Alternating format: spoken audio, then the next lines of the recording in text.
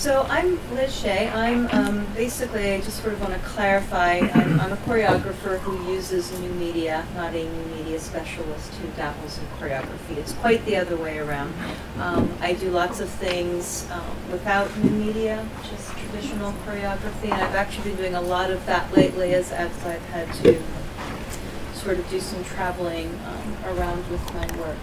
But I'm very interested as an artist in the use of technology and new media as a way to expand choreographic choices. And for me, that's where the interest of new media can come in.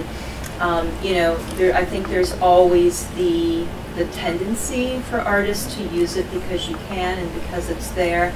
And I think at some point you have to kind of come back to, does it really inform your artistry and the direction that you want to go. So just briefly a little bit of my history with this. I started with just plain old hand projection for some early works, then moving into a very, very short scene working with Rob Shakespeare. And I have a little video, and we'll see maybe at the end if you watch, maybe not. But Rob actually built this sort of three-dimensional scenography that was all computer generated, and it looks real when you see it. And it also travels sort of through sort of a sun salutation during the course of an evening. It's quite beautiful.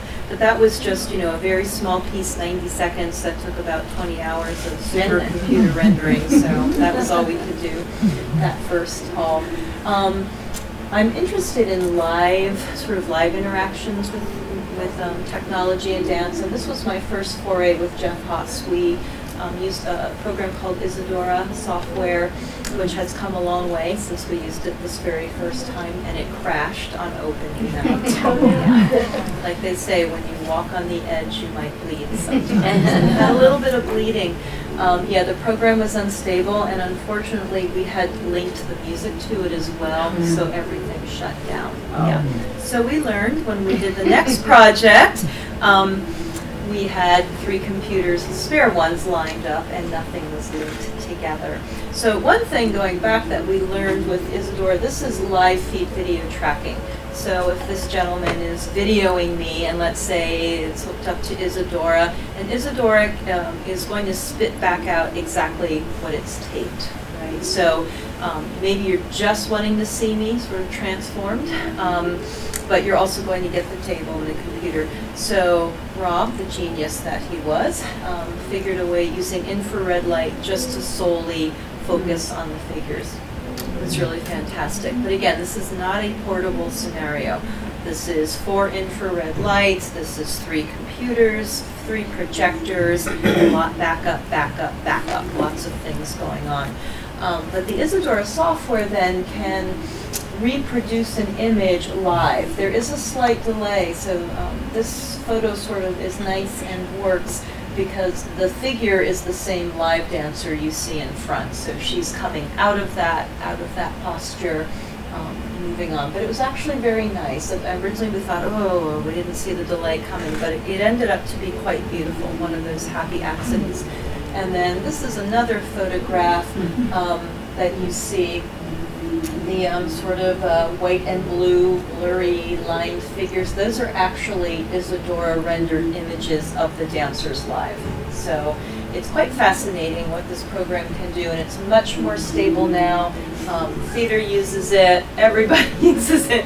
It's a lot safer than it used to. I feel better about things now, but yeah, we got kind of cold feet there for a little bit. So just moving forward.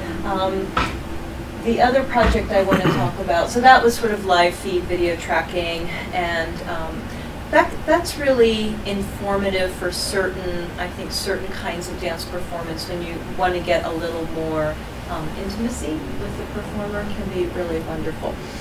Another thing I was interested in, this was actually my IDA project, was using motion capture technology. And I was lucky to have access to a very expensive system. This was a Qualisys system. The cameras were set up in our dance studio. We have a very large dance space. And there's Rachel getting sensorized along all different parts of her body. Robin and Sharon are my assistants there working on things. And of course, you know, there's always some kinds of problems. Robin was able to sort of get a read on the data points that Rachel was manufacturing. So let's say this is just a snapshot of what Robin was seeing and some of the initial data that we were getting from Rachel doing various kinds of movements. There were problems, the sensors were falling off, the floor was reflecting, and the light, oh my gosh, it just went on and on. She couldn't really move near as extensively as we thought she'd be able to and still be captured properly. Yada, yada, yada. Okay, so, but this is all for a 10-second video. Go, girl. It's so neat, though. Thank you, Jane. Yeah, it's cool. We'll have to watch it again. Oh, okay. So, touch it. oh, that's so cool. All right, we won't watch it again. But anyway, yeah, so that's the sort of the direct video rendering that we got from Rachel's body. And I just want to say, Rachel has a very unique body. She has extra long arms and legs. So the thing that was sort of interesting when all was said and done, I think the unexpectedness was that her persona would be so represented in this motion capture rendering, which was really, it was pretty amazing. All right, so we had to go to the ergonomics lab because of our faulty Marley and this, you know, so we got a little better imaging here. So after that video rendering that you saw, Sharon Ju, a visual artist, took that rendering and transformed it beautifully into movement. And here's some photographs. So this particular design that you see was the same video rendering that I just showed you. And she's performing the same movement rolling on the floor. So basically her arms are out in front, and we had the sensors all the way down her arms when we created that movement. Now, in a sense, this was also performed live because Sharon had to track it. So it was projected on a front scrim, which you can't see. So imagine a proscenium stage with a cyclorama in the back, front scrim in the front, the nutcracker. So, you know, the party scene, when it all opens up, there's always that projection. The scrim comes up, it goes away. The scrim stayed down, but that allowed the images to be played in front of Rachel. But Sharon had to, with her mouse, she was up in the lighting booth, had to track them across the dancers. That took a bit of practice, and she was quite nervous. She was shaking a little bit, and she said, "I've never performed before," so that was fun. So here are just some other photographs from the work, and it's a little, you can see this one up here. But the whole idea was to use motion capture to extend Rachel's body. And I remember when I first proposed this project to Ida, I think we were maybe in the same group, and I think it was John said, "Is there an easier way to do this?" Do you have to go through all this? And I thought, well, there might be. We'll find that out. But what I said, do you have to use motion capture? But what I found out, yes. Yeah, I really, for the effect I wanted, and really working with her body and seeing her shapes and her representation of her movement, it was really quite interesting. That particular image, that is taken from the exact movement that she's doing. So it really is her bones, you know, and you can see that. It was quite stunning.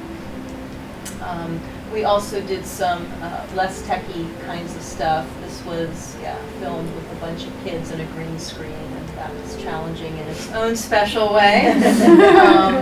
But this is also just hand video Final Cut Pro. So we had to use several projectors. So these projectors were actually on stage coming from the top, and then the motion captured images were coming from the front. So more hand video. And I'd be happy to, I think we're out of time, but I'd be happy to send you the link if you'd like to watch the work, or I can just kind of let it play while people whine. And, Yeah, that's all.